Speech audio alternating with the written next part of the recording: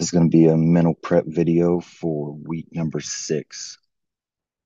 So as always, go ahead and get comfortable. I would like to say that while you are doing this little bit of breathing at first, try to stay upright, try to have good posture and at least sitting upright so that we're getting the full effect of these breaths. If you want to maybe get more relaxed after we get into the speaking of the mental prep, then that's fine. But as we're breathing, go ahead and sit up. Make sure we have the full range of motion of our breathing. So go ahead and exhale everything you've got and inhale. Hold. Exhale. Hold. Inhale. Hold. Exhale. Hold. Inhale. Hold. Exhale. Hold. Okay, go ahead and get into a normal breathing pattern. Go ahead and get comfortable, get relaxed, focus on what I am saying and focus on your breathing. As I'm saying these things, a lot of it is going to be affirmations. A lot of it is going to be things that we are putting our minds in a positive space with. There may be things that I say that you don't believe in.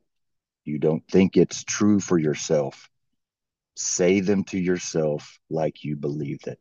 Say it to yourself like what I am saying is the accurate picture of who you are. Get into that positive space. So today, what I want to start out with is something I shared with everybody on the our very first meeting. Basically, a kind of a rendition of a quote, very famous quote, and this is called "The Team in the Arena." It's not the individual. It's not the individual that counts, not the star athlete or the experienced veteran whose sole purpose seems to be to boost their own stats, build their own brand, and elevate their own status, or who points out the failures and weaknesses of teammates. The credit belongs to those who have fully committed to the team in the arena. Those who have placed themselves below the importance of the team, who will never leave a brother or sister down, and who will be willing to always share the tears, sweat, and blood whenever it's required. It goes to those teammates who not only perform valiantly, but who always encourage others to do the same as they stand by their side. Those who embrace the discomfort of pain and failure, for they know that without them, there will be no growth. But those who do commit fully to the team and to the collective spirit that is required for this success, those that never quit or allow their teammates to quit, those who have waged war on the mind and all its shortcomings, who pursue something much bigger than themselves, those who at their very best know in the end the joy of team achievement, and who at the worst, if they fail, at least fail knowing that the team performed at its best as a single unit, will continue to stand tall even in the face of defeat, so that their place shall never be with those selfish individuals whose egos and complacencies will never allow them to reap the true benefits of being a part of a team, a part of a tribe.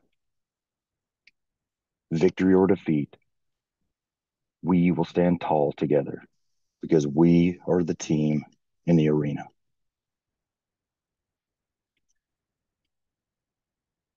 Also, want to talk a little bit about two words: ordinary and extraordinary. What are the differences between ordinary and extraordinary? It's just that little bit extra. It's just that little bit extra that those extraordinary teams do to become extraordinary. Extraordinary teams consistently do what good teams do occasionally. Extraordinary teams consistently do what good teams do occasionally. We do what is required. We do what is above required because we know that our goals are far beyond the goals of our opponents.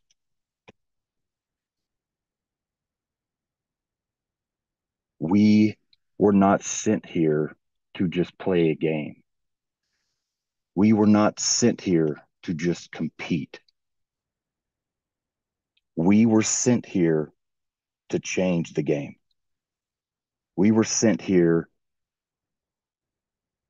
to make a difference.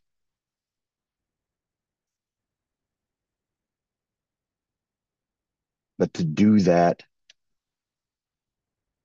it's going to require a lot more than other people are willing to give. We want to achieve great things, so we cannot have small thinking. To achieve great things, you got to have great thinking with it. To achieve great things, you've got to maintain a great amount of responsibility. And with that responsibility comes a great amount of weight, comes a lot of choices that are going to be hard to make, comes a lot of sacrifices that you will have to make a choice with. But if you are truly here to achieve something great, then we should be willing to carry that weight. We should be willing to make those choices, to choose the team instead of a selfish desire, to choose the team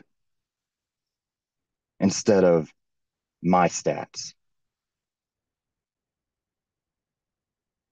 As you grow, as you get older in sports, from freshman to sophomore to junior to senior, your responsibility also grows. So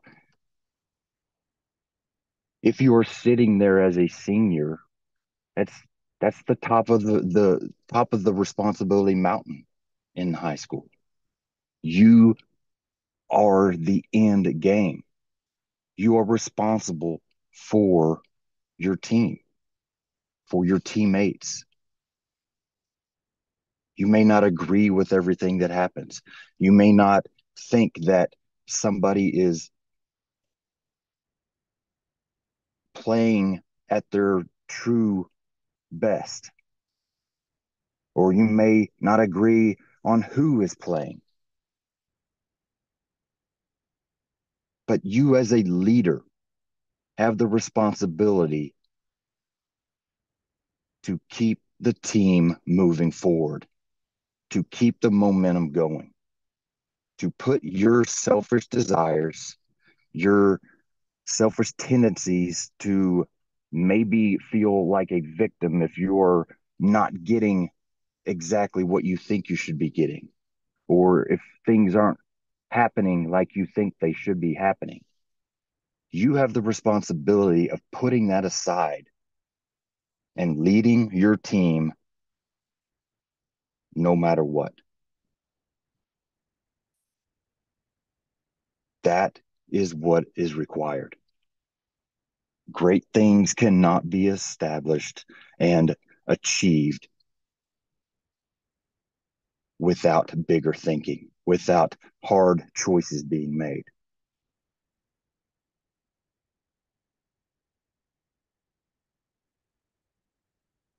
We want to be extraordinary. We do not want to be ordinary. So we have to do extra to become extraordinary. We are here to change the game. There's a poem by William Ernest Henley called Invictus. And the last two sentences of that poem are very powerful. The whole poem is powerful, but the last two sentences are very powerful. And this is how he ends it. I am the master of my fate. I am the captain of my soul. We are the masters of our fate. Things may happen to us, situations may arise, obstacles may come in our way, but nothing is going to stop us except for us. We have to do what is necessary to keep moving, keep the momentum moving forward. Do not stop. Do not allow anything to come between you and your team and the end goal. Because when you do, that is also a choice. It's a choice that you make. Do not make the choice to lose. Do not make the choice to give in. Do not make the choice to cut a corner. Do not make the choice to stop short. Stay in the fight. Keep pushing every single play, every single rep. We are here not to play a game. We are here to change the game. Golden Eagles, we don't worry about what's happening around us. We don't worry about any kind of competition. We just hunt. That's all we do. That's all we know how to do is hunt. And that's all we're going to do. I am the master of my fate. I am the captain of my soul. Go Golden Eagles. Keep hammering.